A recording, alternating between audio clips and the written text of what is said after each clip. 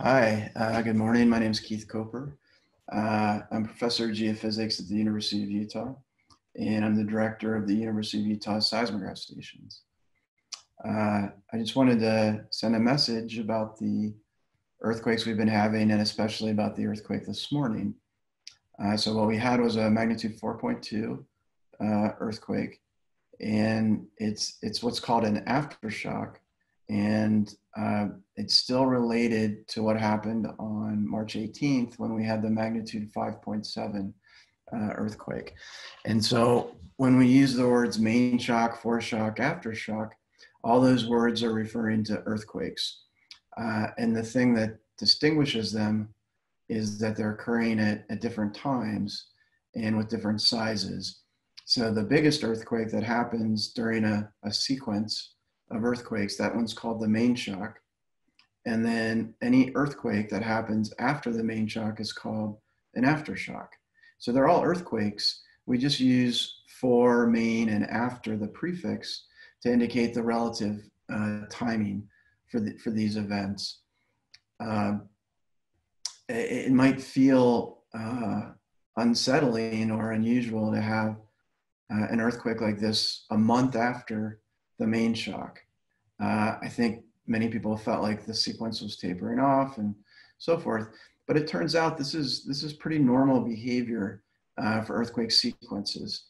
On average, the earthquakes that follow the main shock, the aftershocks, they become smaller and less frequent as you move on in time. But that's just on average, and each sequence kind of has its own personality. So the fact is we could still have earthquakes that are big enough to be felt, like this morning's earthquake, that could continue on for several weeks after today. And it's just that on average where they tend to taper off. So it doesn't mean that anything unusual is really going on.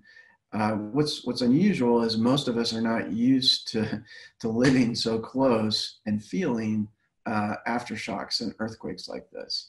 And so it's natural to be surprised and in some cases anxious. But just as an example, a couple of years ago, there was an earthquake sequence in Soda Springs, southeastern Idaho.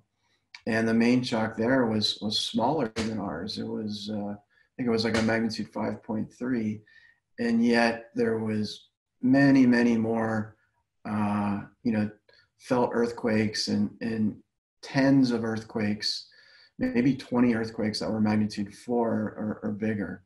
And they continued on, being felt for in between 2 and 3 months.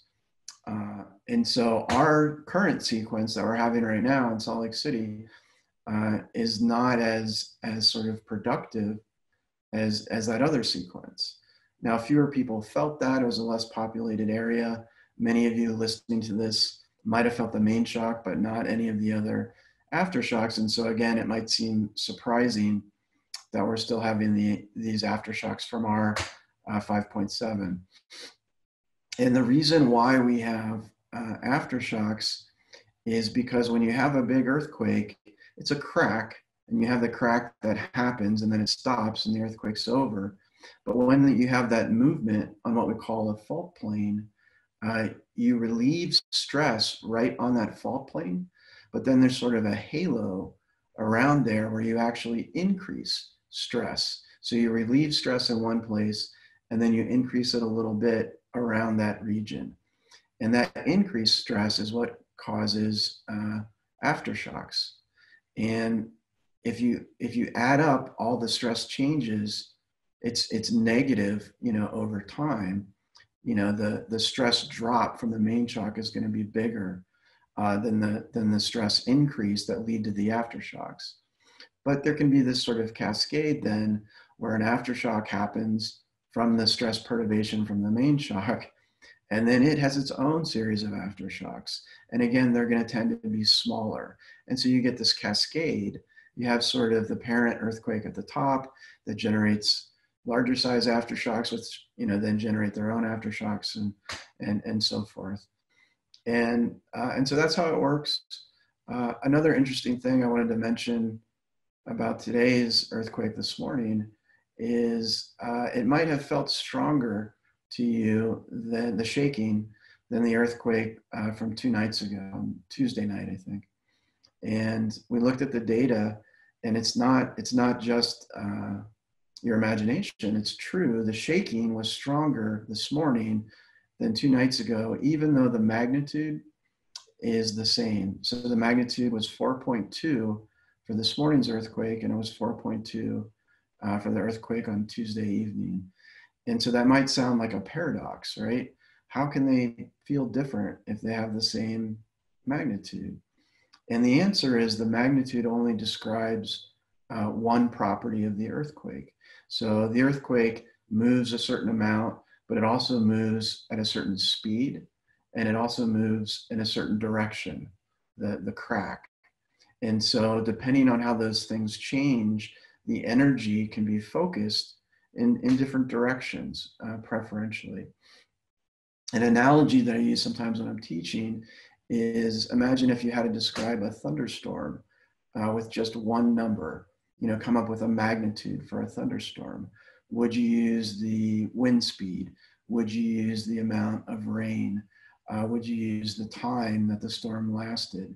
You need more than one number to fully describe a thunderstorm. And it turns out in seismology with earthquakes, it's somewhat similar to that. We need more than one number to describe what happened during the earthquake, and the speed and the direction and the energy and so forth. So magnitude is the best we have, and it's pretty good, but there are these other factors that can control the amount of shaking. And then just one final thing to remind everybody, the earthquake that happened on Tuesday and the one this morning, these aftershocks, they didn't really affect one way or the other that much, whether we're going to have a big, a really big damaging earthquake, a magnitude 6 or a 7. There's still a small probability of that occurring, a large damaging earthquake, but it's not that much different. That probability, or those odds, are not that much different than they were before this whole sequence started. So it's always good to be prepared. For those of us that live here in Utah, you want to have your 24-hour kit, maybe 72-hour kit. You want to have batteries, medicine, food supply. You can do things around your house to make it safer. You can strap in your water heater. You can retrofit if you have unreinforced masonry or bricks. And if you're interested in the things you could do, sometimes if you do something, it can make you feel less anxious, feel like you're doing something to respond to all this shaking, that we're feeling. And so, if you wanted to find out more information about what you can do, you can go to our webpage at the University of Utah. It's called Quake, Quake.utah.edu, quake.utah.edu. And if you go there, you can access all of our guides on what you can do around your house to feel more safe. You can also subscribe to our Twitter feed. And our Twitter feed is sort of our fastest way of getting information out. It's faster than the webpage. And you can also subscribe to a text messaging service. And that's the absolute fastest way to get information about when earthquakes are happening in Utah. And that, again, that's all available on our webpage. So that's it for now. Thanks for listening. I just wanted to check in, and stay safe.